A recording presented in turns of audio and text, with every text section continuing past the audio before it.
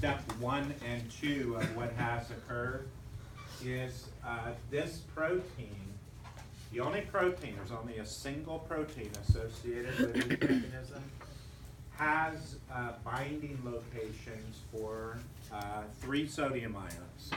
And the mechanism is based on 3 sodium ions. You need to remember that number, okay? And when the protein is accepting ions, when it's in this position of accepting sodium ions, if only 1 sodium ion binds to the protein, nothing happens. If only 2 bind to the protein, nothing happens. But if 3 sodium ions bind to the protein and an ATP, because that's what you're looking at right here, an ATP molecule phosphorylates the portion of the protein. Okay, and you're about to see that phosphorylation. This currently is just showing ATP that is coming in ready to phosphorylate, but in this next sequence,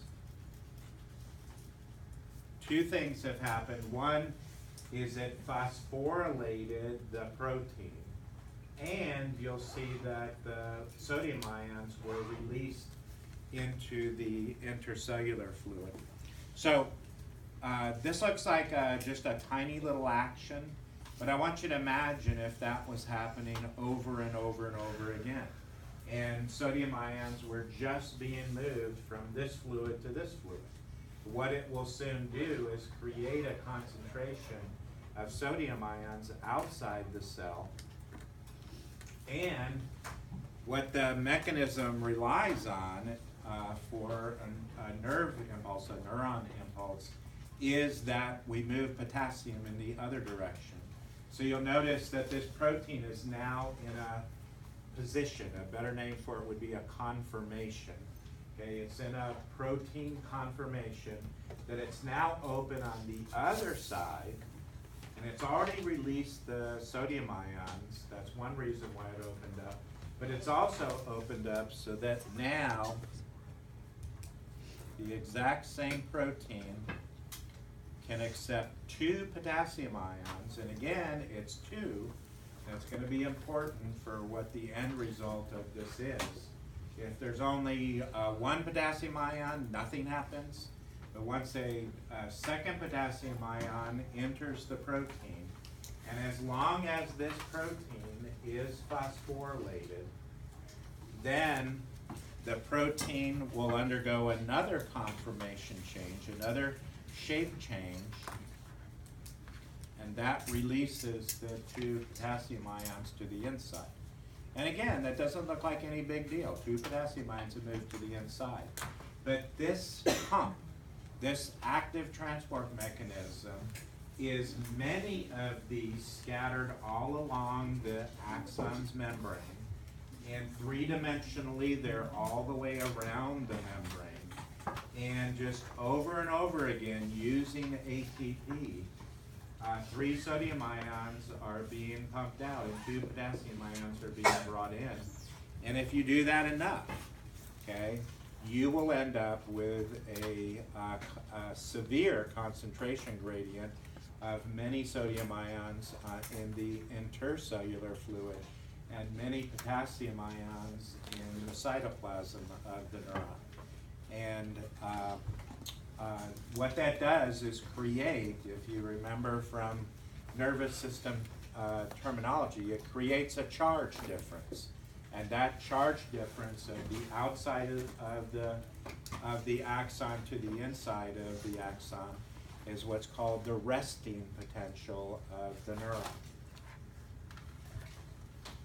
Now in some diagrams, in fact many diagrams of the resting potential, what you'll see is a series of positive charges on the outside of the membrane.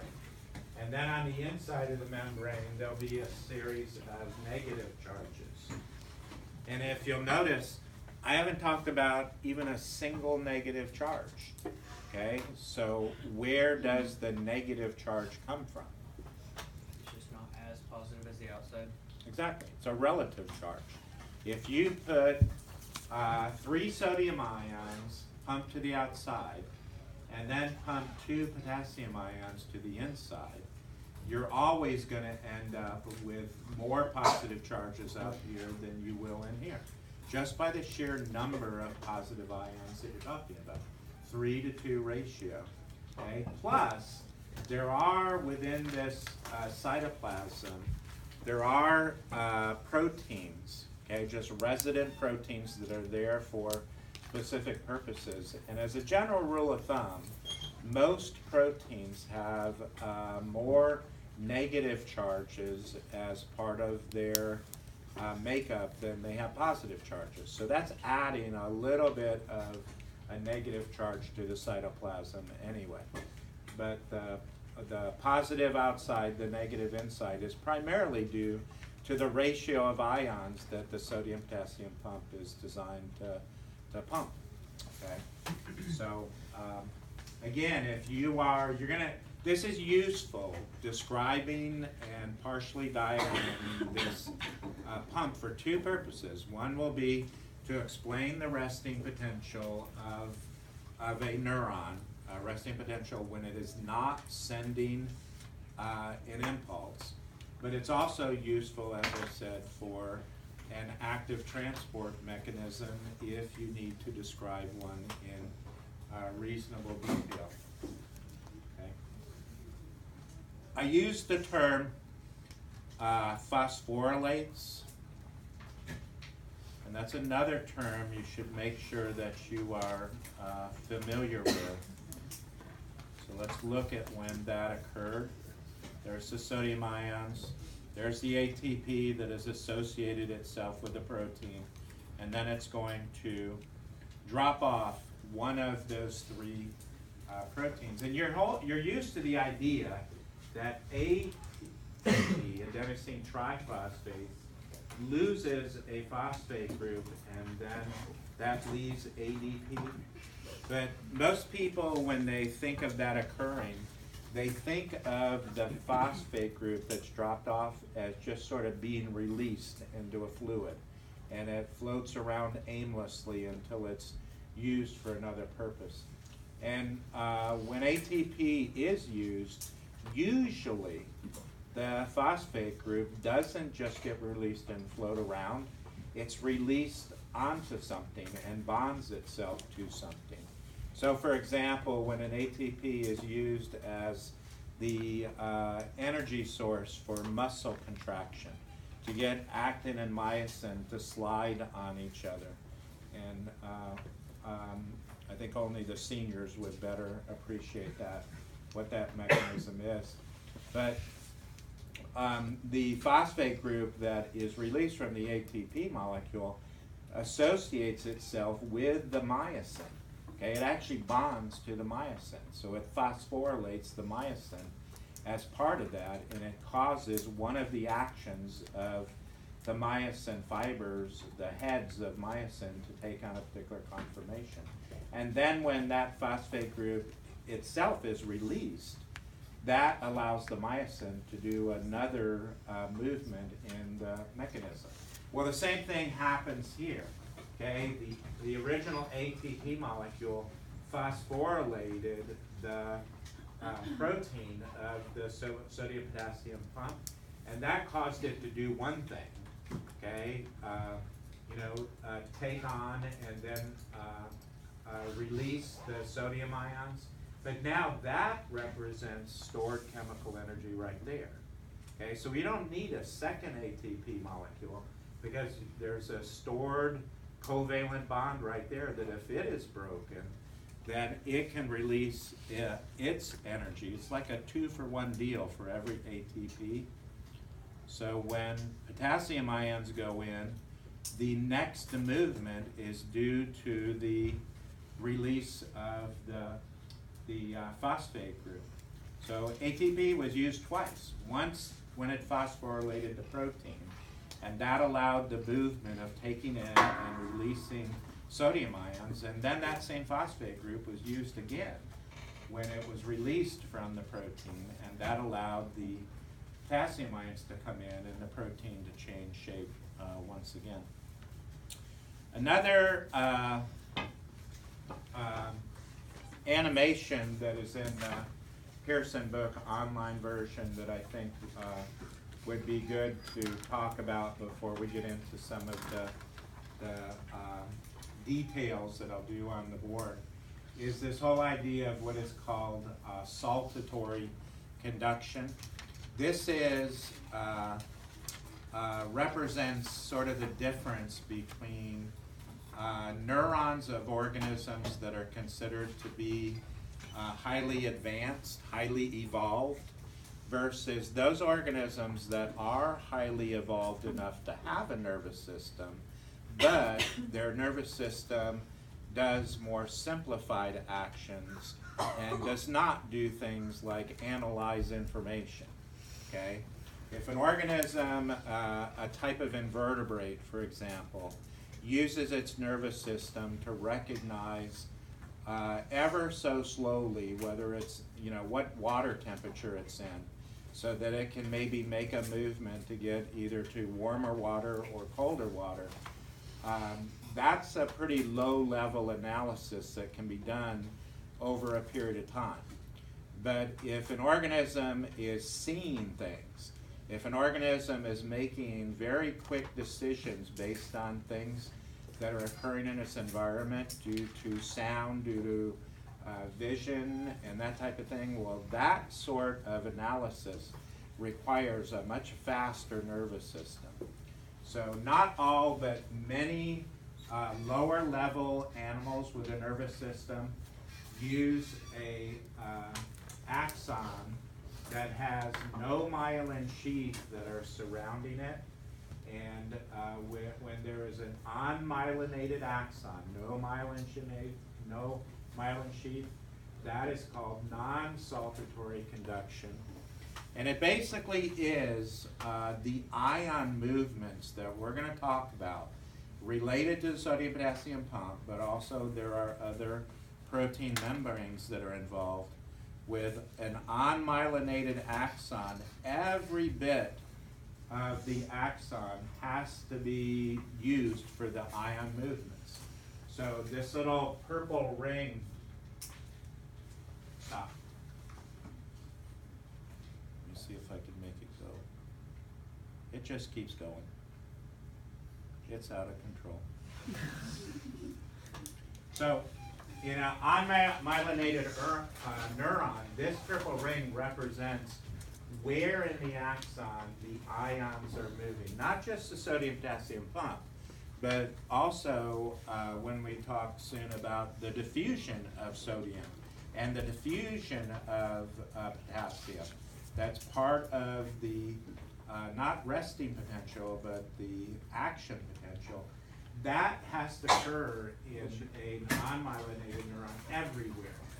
And because it's not, like electrons flowing down a conductor, it's ions moving in and out, in and out, in and out, that are stimulating the next area of the neuron to do the same thing, and then the next area of the neuron to do the same thing. It's relatively slow.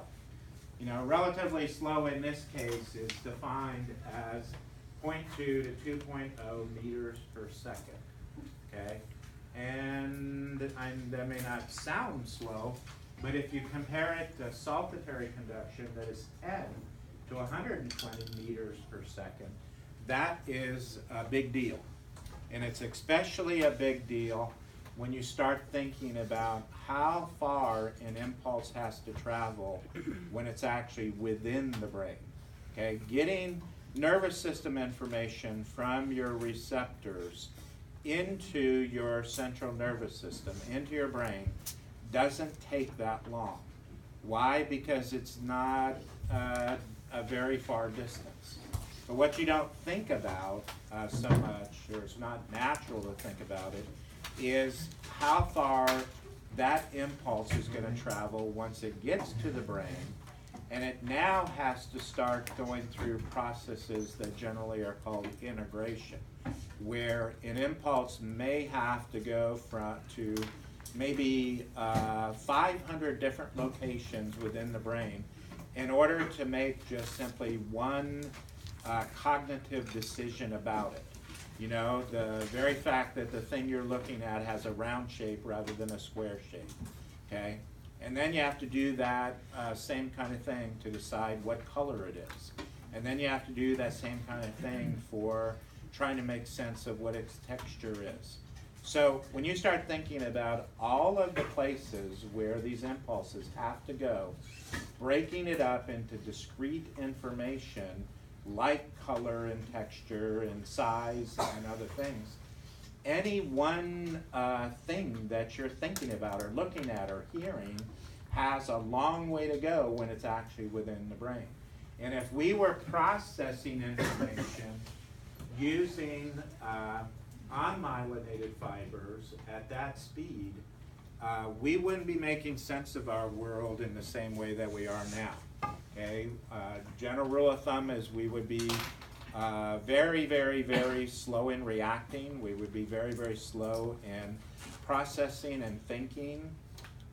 We definitely would have to give you more time when you're taking your tests, okay, because it probably would take you 15 seconds to find number 37 on your paper, and then you could start thinking about what number 37 says, and then half an hour later you would decide to, maybe think about answering the question. Okay. But it's just not appropriate for higher evolved organisms. So in higher evolved organisms, there are these things called, collectively it's called the myelin sheath, but it's not a continuous thing. It's a cell. Who remembers what the name of the cell is? Schwann cell. It is a Schwann cell located right here that at one time when this axon was developing, this Schwann cell wrapped itself around this axon over and over and over and over again. So what there ends up being in this area that this little blue bubble doesn't show is if you were to go down through the thickness of that part of the myelin sheath, there would probably be 20 to 30 thicknesses of membrane you'd have to go through. Okay? And the same thing for this one. This is another Schwann cell that wrapped and wrapped and wrapped and wrapped. And so any one long axon has many of these Schwann cells. And they are areas that when you consider the boundary, right where the axon is first wrapped by the very first membrane, that is an insulated area, okay? And there is no way that ions can diffuse in and out of the membrane in that area. So the way this works is the spacing of these areas between these Schwann cells, they're called nodes of Ranvier. These nodes of Ranvier have to be precisely spaced from each other so that if there is something happening with ions right here, ions are moving in and out of this membrane. In other words, there's an action potential right here that on the inside of this axon, this electrical potential must be able to be sensed by the membrane right here. And when an action potential is right here, and the electrical potential is sensed by proteins over here, then the action potential can jump over to here. A lot of times on even this animation where they're showing this purple ring, slowly going here and then jumping over to here, it's not jumping on the outside, it's actually jumping on the inside. It's an electrical potential being sensed over here. And but if you had nodes of Ranvier that were too widely separated from each other, those electrical potentials could not be sensed by the proteins. So it's important that, nature probably solved this by trial and error. Everything in evolution is really trial and error anyway. So let's run this thing again just so you get the idea of what we're talking about. Very slow conduction, a lot of ion movements. Fake jumping that occurs, and a comparison of the two showing the advantage. That's one thing that not only you need to talk about if you're writing about this, but you need to not only explain what the saltatory conduction is, but also the advantage of it. You know, why being faster is so much better than being slower.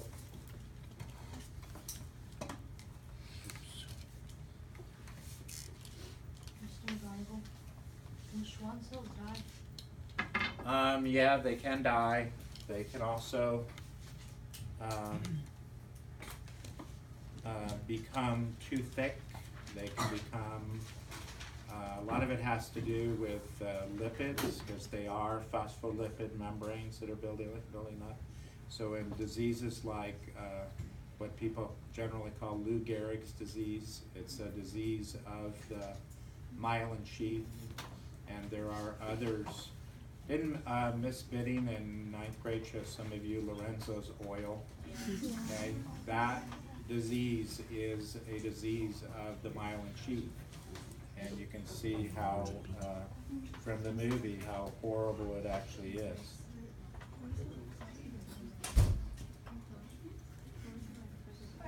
There's specific examples of animals that don't have myelin sheaths that we should know about. Well, I don't know if there's one that you should know about, but I would say something like a sea anemone, you know, with tentacles, and when they don't know, they can't see what's around them, but if there is a fish or other marine life that comes in contact with them, they have enough of a nervous system to shoot out their nematocysts to trap them, because it's going to be, the fish is going to be a food source for them.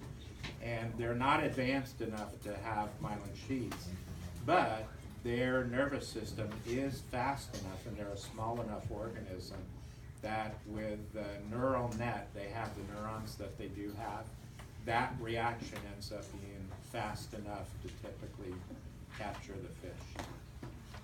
So think of, general rule of thumb, just think of any invertebrate that does not have vision or hearing capability, and you probably are identifying an invertebrate that has unmyelinated fibers.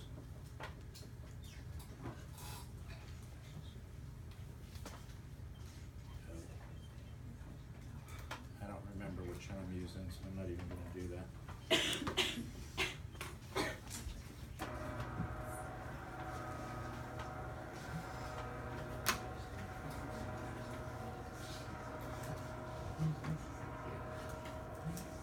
Did somebody get the white wall switch over there?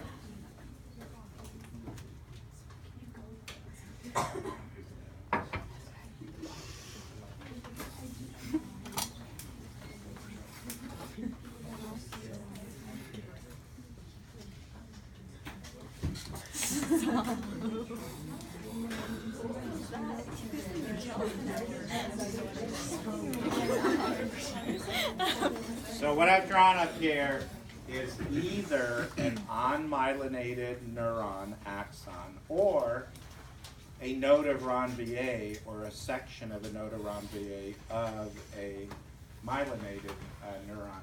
So we're looking at clean membrane here, okay? No myelin sheath surrounding it. And again, I encourage you to think about this three-dimensionally. We're looking at a section through this, but this membrane is like a tube. And there's a fluid in the tube, and that fluid is, again, cytoplasm or intracellular fluid, and outside the cell is the intercellular fluid. So one type of membrane protein that we need to build into this is the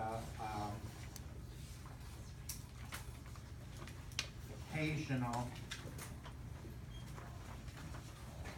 sodium-potassium pump protein. I'm not going to do anything with that in detail, but that is constantly, it never stops, okay? Constantly, it is pumping sodium ions to the outside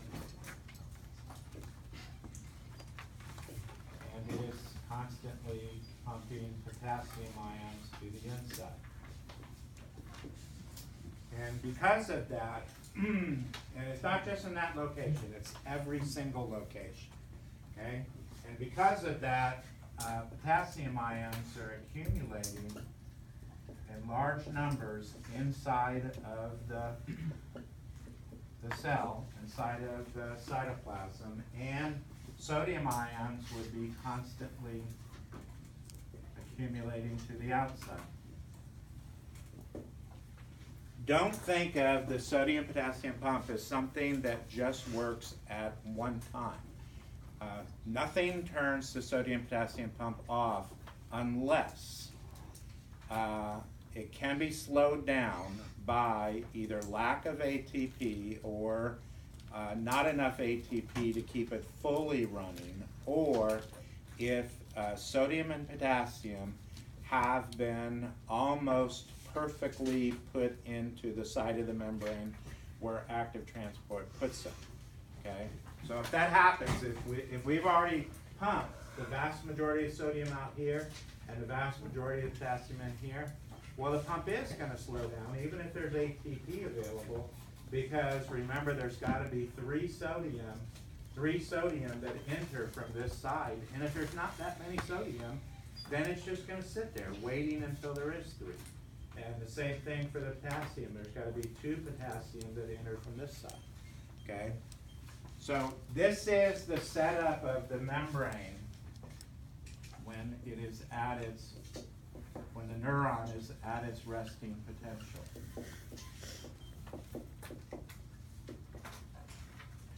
But in addition to those proteins, there's also proteins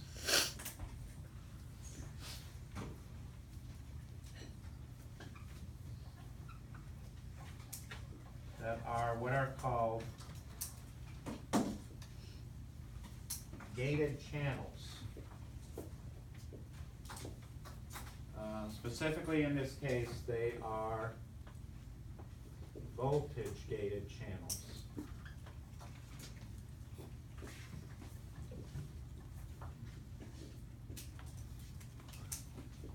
And I put them only on the lower side only because that was a cleaner place to put them. You can have a voltage gated channel right next to the sodium potassium pump. You can have one out here where it is closer to you in 3 dimensions. So they're just scattered along the membrane.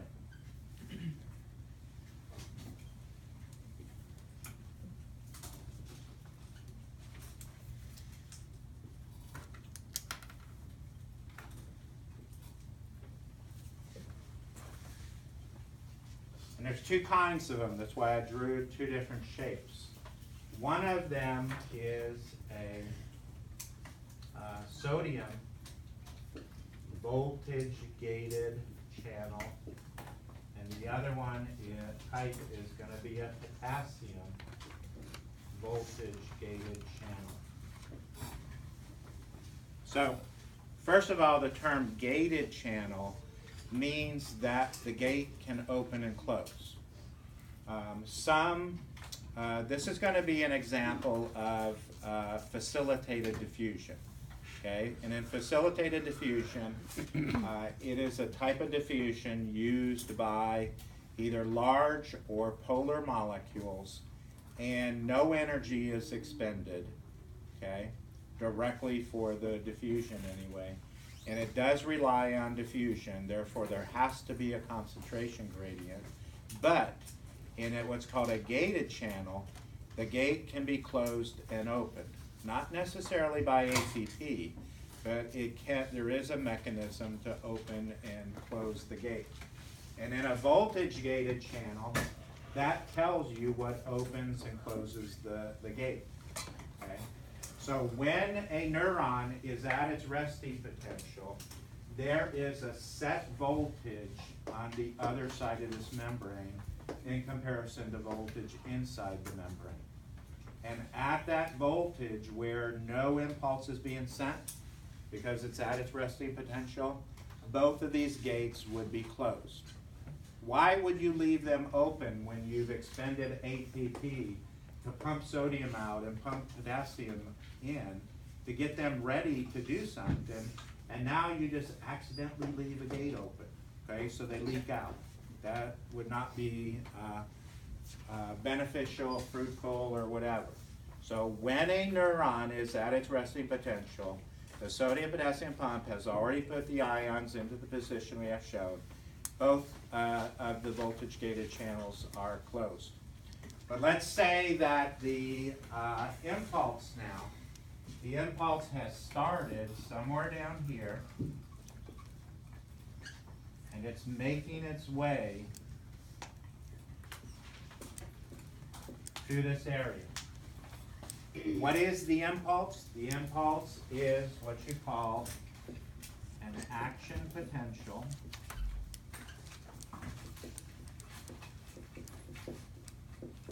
And it is represented by the sodium-only gated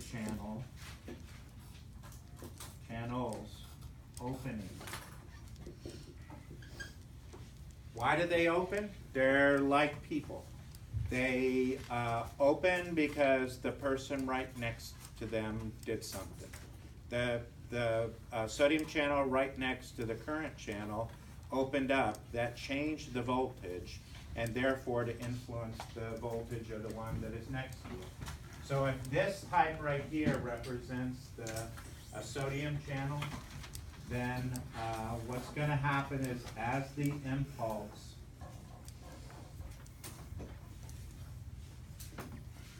approaches this area, there is going to be a voltage change that occurs. And because the only thing that will influence this channel is a change in voltage, okay, that change in voltage is going to cause this channel to open. And this channel, and this is why it's called a sodium channel, will only allow sodium to pass through. Both sodium and potassium are positively charged with a single positive charge, but they're two different sized ions. And this channel will only allow the sodium to pass through. So what direction will it go? In. Why? Because there's carbon outside. We've worked hard. The sodium potassium pump has worked hard to move all the sodium to the outside. It's not just up there, it's down here too. It's all around this axon. So therefore, when the sodium channel does open, in response to the nearby voltage change, the sodium ions will move in through this channel, through this, simply by facilitated diffusion.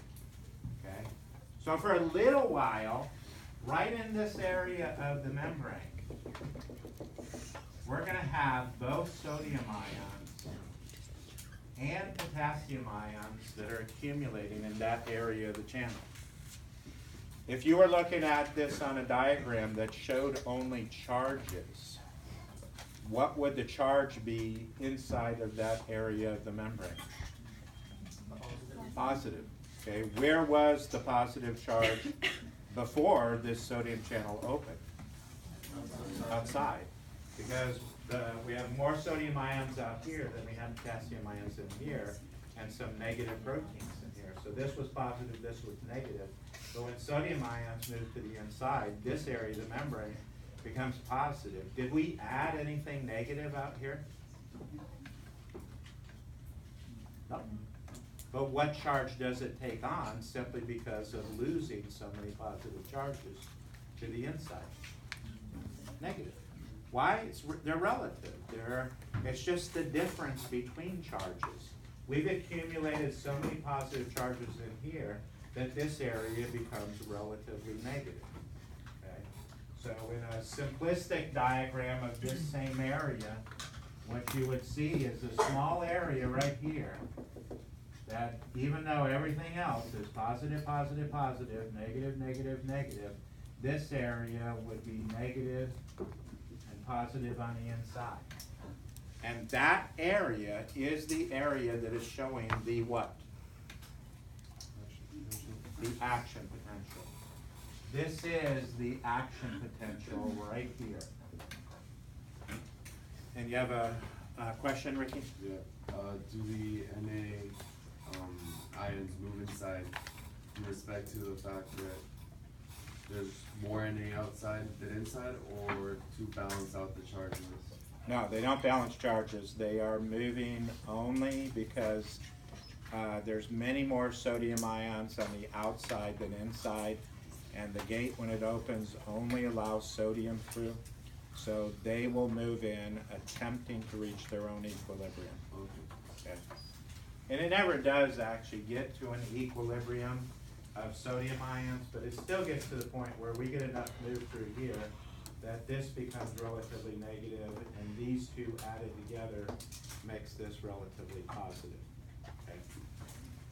So this is the area of the membrane that if you were saying, where's the impulse?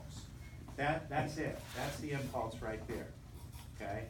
And not only is the impulse is there, but this also is the new area of where there is a voltage change.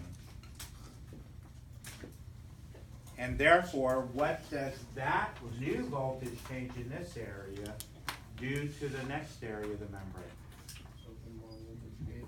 It causes the next area. Let's change this one to the shape of what I used earlier for the sodium. So it's going to cause this area to now undergo the next change, and therefore this sodium gate now opens. Well, the question becomes, if this is being, the term you use is propagated. If this is being propagated in this direction, why doesn't this voltage change affect a sodium gate in the other direction that it just came from?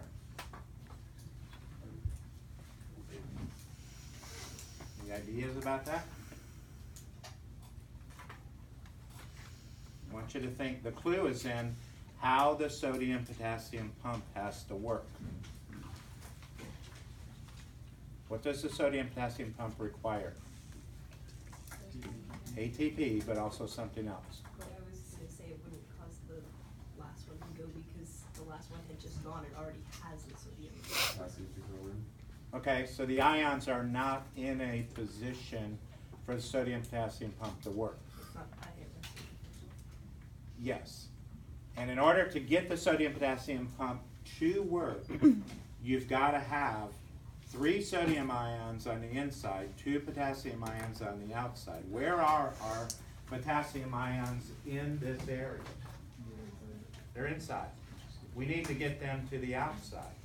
So the next part of this mechanism is this voltage gated channel, which is going to be a potassium voltage gated channel. It now has to open. And when it does open, what direction does the potassium diffuse? Out. So we start bringing the potassium ions out. And once we get enough potassium ions out, and we eliminate them from in here, and we've accumulated sodium in here, what now can work? The sodium-potassium pump. But that'll never happen in the area of the membrane just behind where the current impulse is, where the current action potential is, because right behind where it is, both sodium and potassium are on the inside of the membrane. You gotta wait until this occurs, getting the potassium ions out, so now the sodium-potassium pump can go back to work and switch those ions. It's a little trick of nature, but it's a very clever trick, okay? It is what keeps this action potential being propagated in only one direction, okay? One trick question, I've never seen AP ask this, but you never know.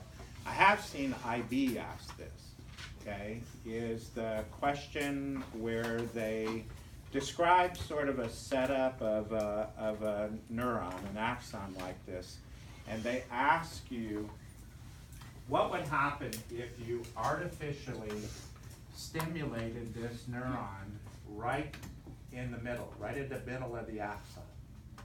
In other words, you took an electric probe, little needle that gave off just a little bit of electric current, a little bit of voltage, and you stimulated it right through here. And the question is, what direction will the action potential head? It will go both ways, okay? Because aren't the sodium, potassium, unless you assume there's no other action potentials coming down this direction, but this area of the neuron would have had time for the sodium potassium pump to get everything back in position. And this area of the neuron would also have the sodium potassium pump, everything in position. So it will go both ways until what?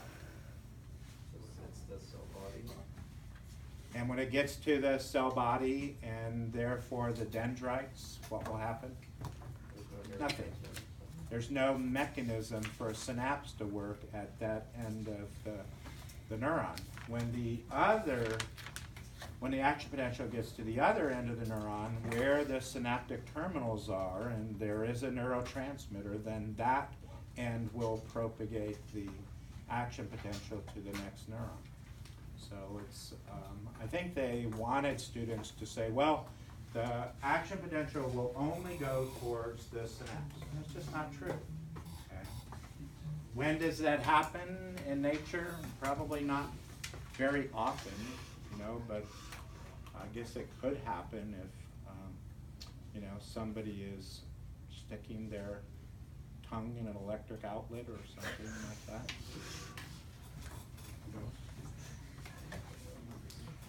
that.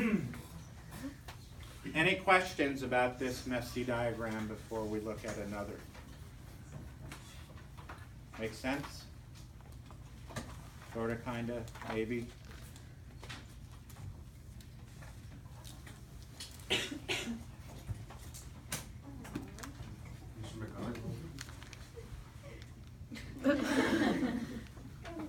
Yes. Do slugs have the saltatory, like, because they're really Slug slow? mollusks?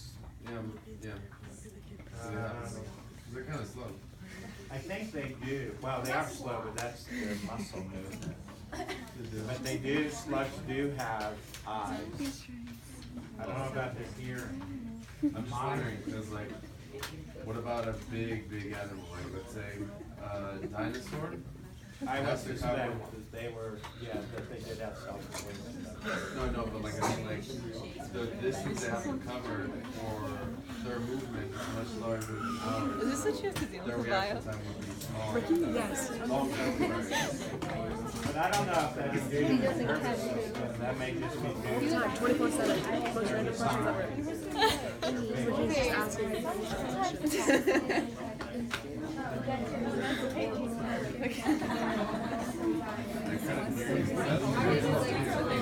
What? I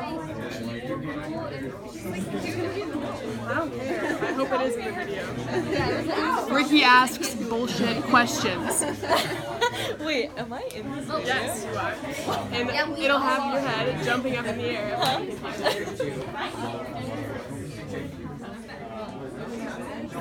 Okay, let's quiet down, people.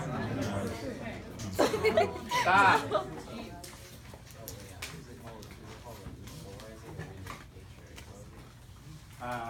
When a neuron is using the sodium potassium pump well, the first part of repolarization is actually opening the potassium channels. The action potential is the sodium channel opening. So whatever sodium does in terms of diffusion, that's the action potential. Then any event that occurs after that is part of repolarization.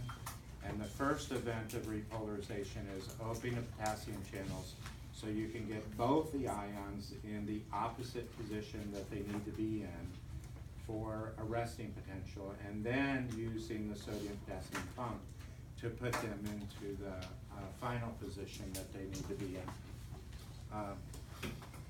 So let's do a quick set of terms having to do with typical stimulus and response.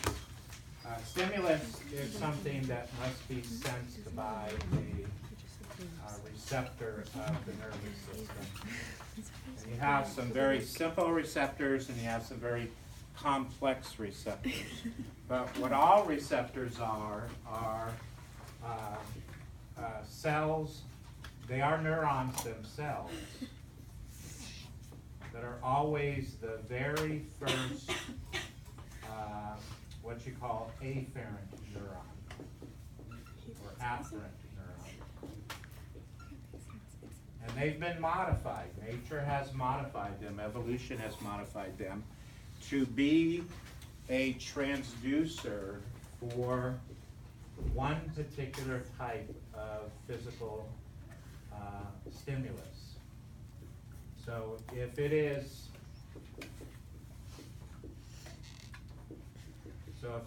a photoreceptor, then the cells of the retina that are the photoreceptors, they are going to be sensitive only to either the intensity of light or to the wavelength of light. And that is the only sort of physical stimulus that they can use. Transducer is a term you probably hear more in physics than you do in biology, but it's a term that basically means something that is designed to transform a type of energy. So a photoreceptor uses the energy of light to be transformed into the energy of an action potential. A nociceptor, which is what you call a pain receptor in the skin, uses the energy of a physical stimulus that has led to what eventually is going to be a sensed pain somewhere in your body, and that physical stimulus, the energy of that is going to be transduced into an action potential. So every time the transduction leads to an action potential, the only thing that changes is what the energy is that leads to the action potential. And there's a lot of different kinds of energy that can be used. And that's why we're able to hear and see and feel and other senses that we have. But every one of these works under a similar set of rules. And the primary rule is geared around what is called the threshold or threshold potential of that particular receptor. Every one of them requires a minimum threshold to be reached, which means a minimum amount of energy that has to be applied in order to get the action potential to be originally started and therefore become self-propagating. And it just depends on what the receptor is. For a photoreceptor of the retina, it'll be a minimum intensity of light. For something that is a touch receptor, a pressure receptor in your skin, they're actually called baroreceptors, B-A-R-O, baroreceptors in your skin. That'll be a minimum pressure that's necessary to get that particular receptor to reach its threshold. But once it reaches its threshold, there is no sense stimulating it anymore after that. Because once you get to the minimum, it becomes an all or nothing event.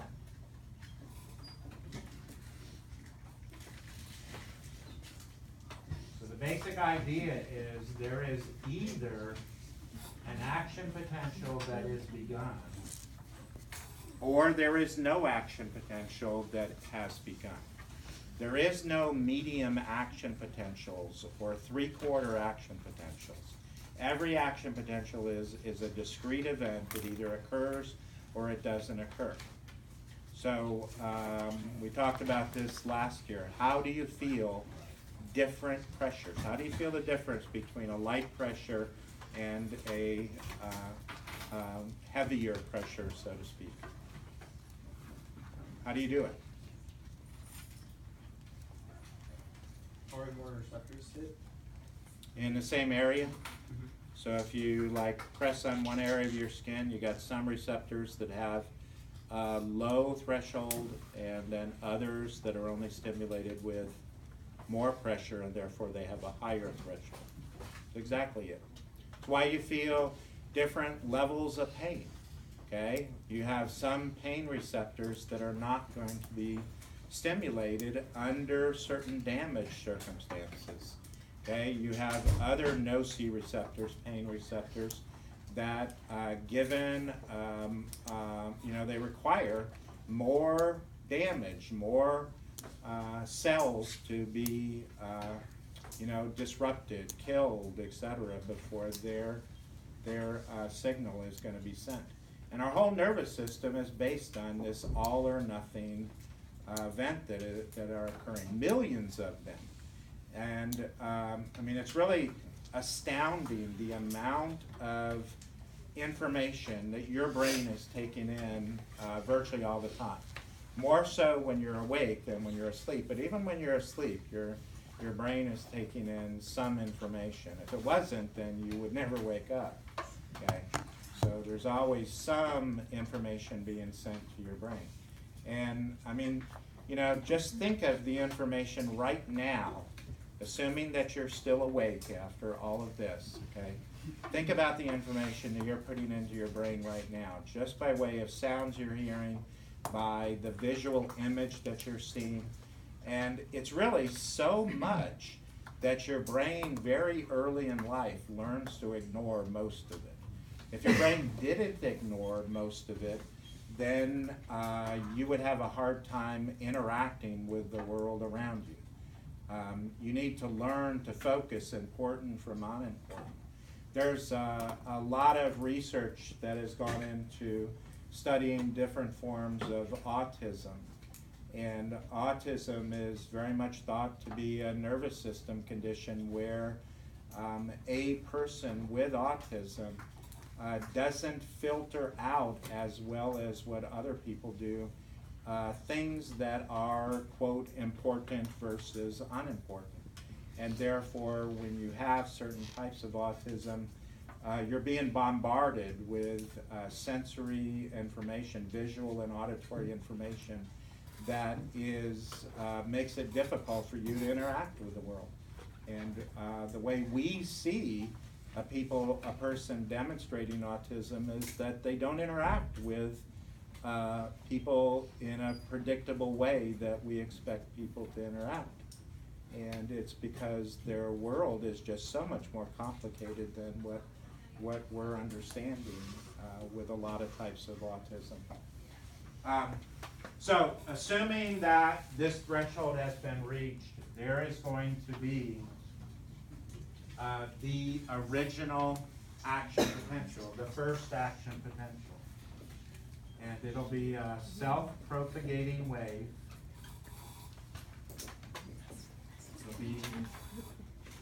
It'll be exactly that mechanism that I went over with you earlier with sodium channels, potassium channels.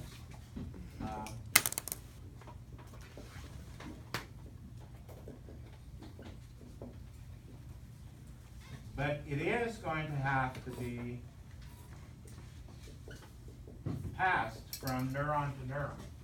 If our nervous system was just one long neuron, it would not be capable of making sense of anything. It would be interesting that we could get a voltage from one end of the cell to the other end of the cell, but it wouldn't serve any good purpose. So these neurons do have to be able to communicate with each other.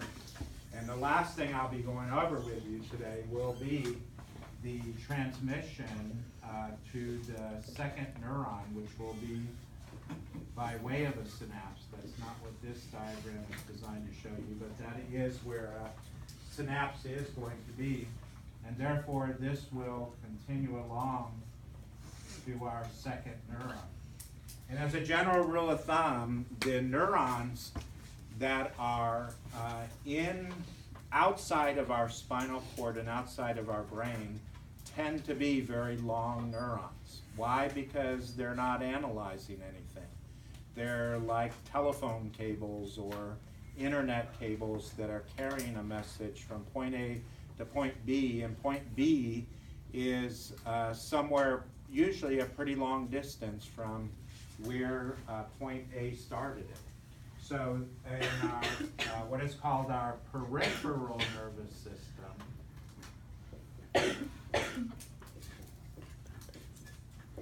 there are very few synapses.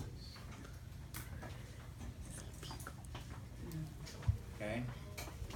But there has to be some, okay? Because there does have to be some routing that occurs to get it to the right place within the brain and spinal cord, etc. So there typically are a few synapses. Whenever there is a synapse, the neuron that is sending the chemical that represents a synapse, what is the name we use for that neuron? You can't just say first neuron. Presynaptic neuron. It is the presynaptic neuron.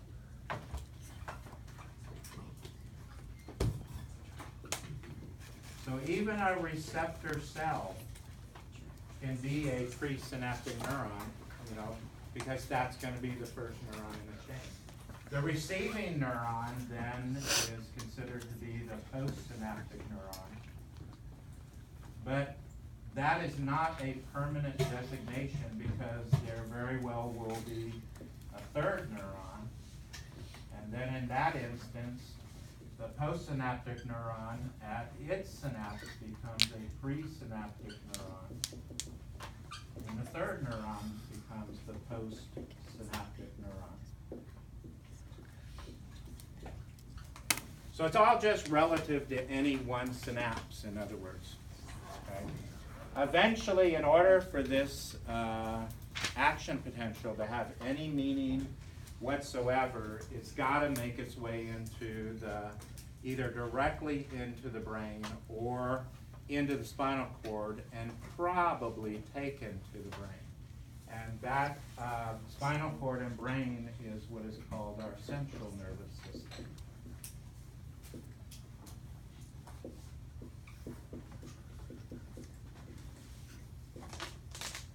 If it is sensory information that is going to come directly into the brain, what are those nerves called that can take it directly in, bypassing the spinal cord?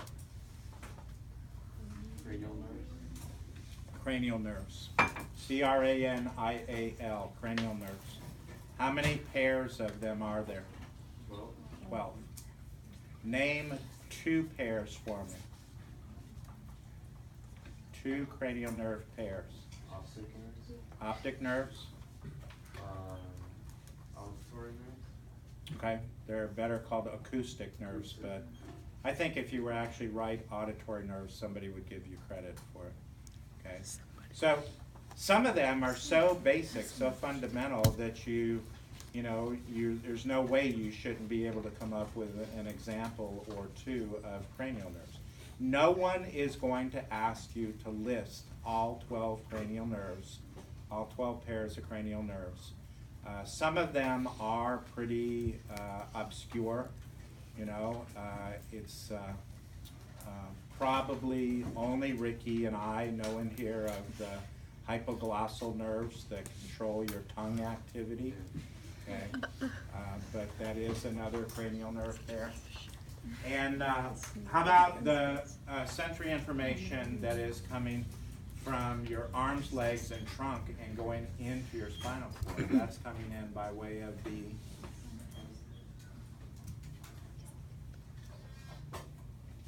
spinal cord,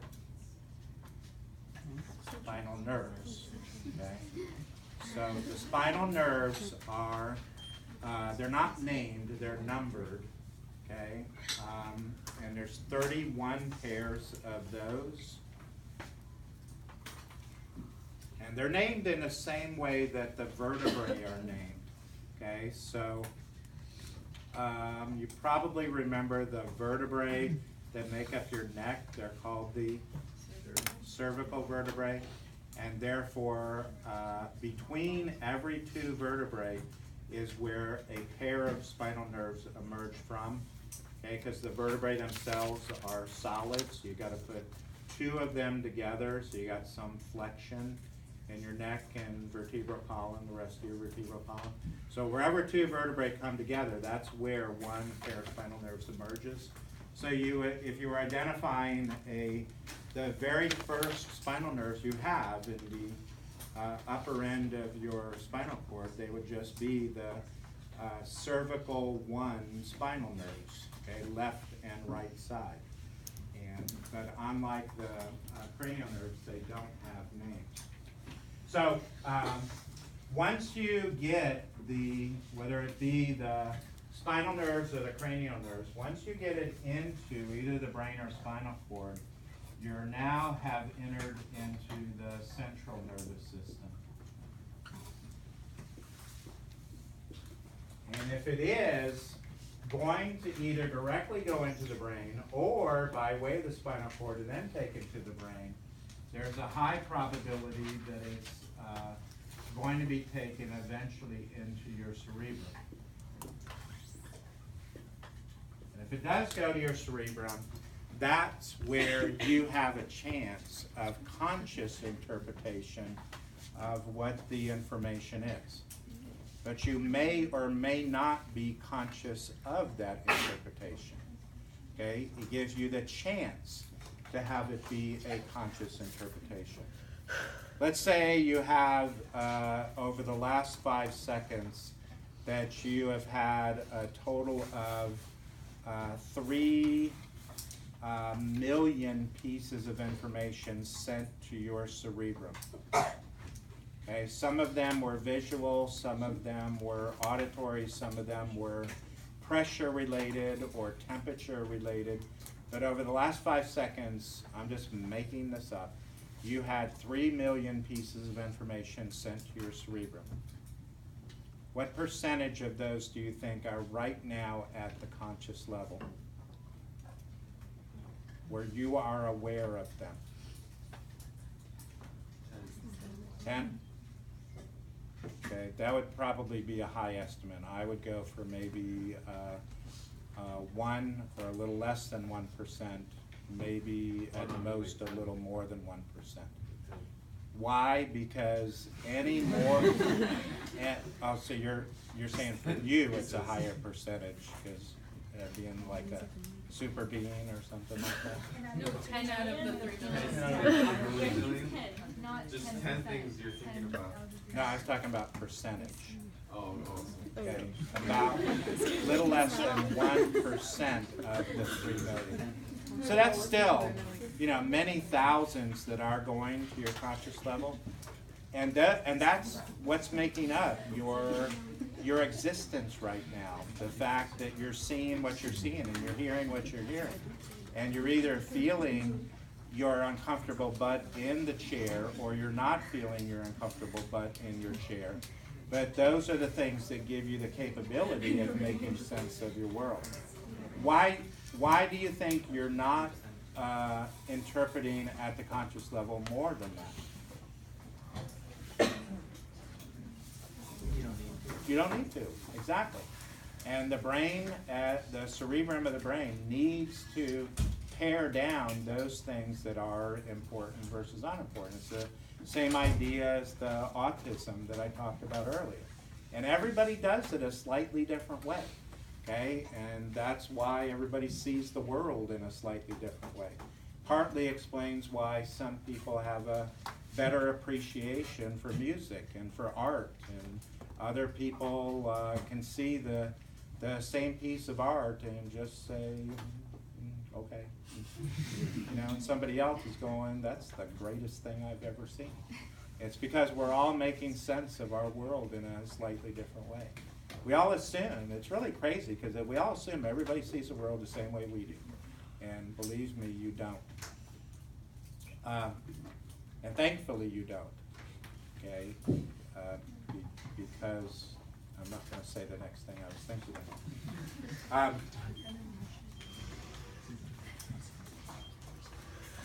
So, what happens when it does go to your brain? A discrete piece of information goes to your brain. I alluded to this a little bit earlier. It doesn't go into your brain the way you probably think it does, okay?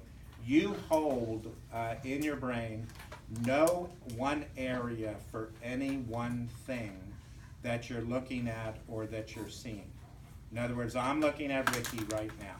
I don't have an area in my brain for Ricky, okay? Ricky, when his visual image goes into my brain, his general body shape goes into one area.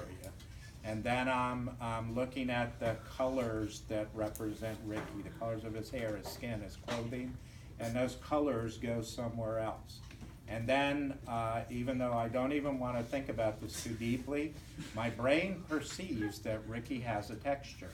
And Ricky's texture goes somewhere else. And I'm also thinking about things like, without even knowing I'm thinking about it, I have been from this area of the room to that area of the room numerous times, thousands and thousands of times since I've been in this room. So I know about how far away that is. And I'm seeing Ricky right now as that big. So I'm comparing my distance that I know to Ricky being that big. And it's telling my brain is telling me about how big Ricky is. Because if I didn't have the ability to do that, I would always think Ricky is that big. Wherever Ricky is, that's how big he is. And he's not. And my brain has to make sense of that. And that's why it has to go to all kinds of different areas. Everything that goes into your brain gets split up. Which also means when you bring it back out again, when you try to use it, it also has to come from different areas of your brain. All of you that are last-minute studiers, if you haven't broken that habit yet, that's one of the problems with last-minute studying, cramming. Especially, I'm talking about review cramming. I'm talking about learning it for the first time right before you're going to be tested on it. You put it into so few areas of your brain that you might be able to bring it back, in the very immediate future. But, give it more than 24 hours or 48 hours or whatever, and it's just so scattered in your brain that you got no hope of bringing it back. It's just like trying to nobody remembers telephone numbers anymore, because you immediately put one into your phone, but trying to remember a telephone number you've heard only one time. It's just, people are not very good at it. If you're good at it, it's because you say it in your head over and over and over and over again and create all kinds of connections to and from it. And therefore it is available to you. Okay. So all of this is being done at the conscious level for memory, for personality, for movements, anything that is associated with conscious activity. So another major area of the brain is the cerebellum. What is it used for? For motor movements, coordination of motor movements. If you didn't have a cerebellum, you would not be able to walk or run or swim or do anything with any sort of fluidity whatsoever. Because without a cerebellum, you would have to tell at the conscious level, at your cerebral level, you would have to tell each muscle when to contract and when to relax in order to accomplish one movement. And I don't know if it's true or not, but in some of the strange facts that you read in biology, one of them says it requires 200 muscles to make one step. Okay? So think about consciously sending 200 signals to 200 muscles in order to take that one step. Okay? And you don't have to do that because your cerebrum says, I want to take the step. I want to take the step in this direction, and your cerebellum takes over and does all the coordination for it. Okay? How do athletes, or what is the term used for somebody that has not only uses their cerebellum, but has basically trained their cerebellum in a very efficient series of movements? What do athletes call that? Muscle memory? Muscle memory. And it's really not. It's cerebellar memory that you're putting into place. You're putting pathways in order to repeat movements in a very efficient way. Okay? The third major part of the brain that is associated with all of this is your brainstem. And even though there's different parts of this brainstem, and some of you that are also in psychology will probably know more about the individual parts of the brainstem.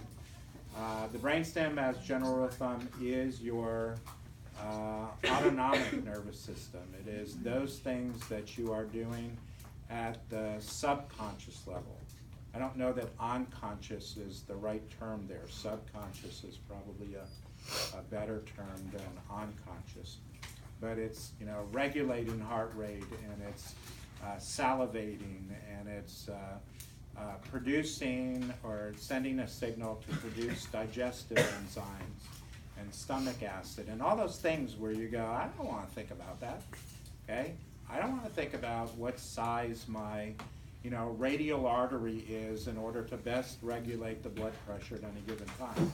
But your brainstem does that, and thousands and thousands and thousands of other things. This is the area of the brain that is absolutely necessary to keep you alive.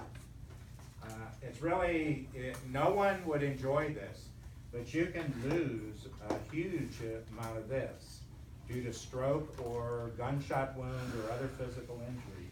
You can lose a significant part of this and still survive, okay? Maybe not just as you are, but still survive. But you damage even one small part of the brainstem, and it's almost always terminal. When people are in situations where their physiology has gone downhill to the point where they are said to be in a vegetative state, a permanent vegetative state, the reason they're not dead is because their brainstem is still functioning. And in most states, if your brainstem is functioning, legally, the courts say that you're alive. And then your family gets to decide what to do. Okay, and this is what living wills are all about. Okay, if you go into a vegetative state where the only functioning part of your brain is your brainstem, and you don't have a living will that says, I don't want to be artificially maintained, then you are then subject to whatever the laws are of that state. And in Florida, the law basically says the controlling family member gets to decide. Okay, so if it's a husband or wife and the other spouse is still alive, the husband or wife gets to decide, either keep them alive or don't keep them alive. If they say keep them alive, but I refuse to pay for it, well then, you know, the court is going to overrule them and say, you get to decide, okay, but you also get to pay for it. And keeping somebody alive in a vegetative state is a very, very expensive thing to do. So some people change their mind. They'll say, yes, I want my honey bunny to stay alive in a vegetative state. And then they'll say, okay, the hospital or a nursing home will say, the bill for the first month will be $37,000, and for the second month, we're going to give you a discount. It'll only be $35,000, okay? And then they'll say, nope, let George go. Okay, George has had a good life. Let him go. So, what was the famous court case in Pinellas County? Probably one of the most famous vegetative court cases ever. There was a girl. Her name was Harry Scheibel. Probably right before the time you all started paying attention to your world. And she was in a center down in the Largo area. And I forgot what the circumstance was, but she went into a vegetative state. Her husband was the person that legally could decide whether she stayed alive or not. And her husband said, no, you know, that she's not gonna wake up, she's never gonna be, you know, a functioning human being again. And Terry Schiavo's parents sued to keep her alive, and the courts had a hard time with it because the laws weren't real clear at that time as to who was the controlling factor. So they kept her alive on a persistent vegetative state for a couple of years while this wound its way through the court. And eventually the judge, or a judge, ruled that the husband did have control over it. And he didn't, the way this is done is typically, I know this is not happy things, but the way this is done is you don't, it's not like an execution where you go, okay, let's inject the lethal chemical. They just stop feeding. And somebody that's in a vegetative state that doesn't get fed is, there are experts that say they don't feel any pain. They are given water to be hydrated, but without food, it just is a very gradual decline in life, and then eventually they do die. And so that's what happened with Terry. Read about it, so it was an interesting case. Made worldwide news, made Largo famous. All right, I think that'll be it for today. Good luck, seniors, to all of you.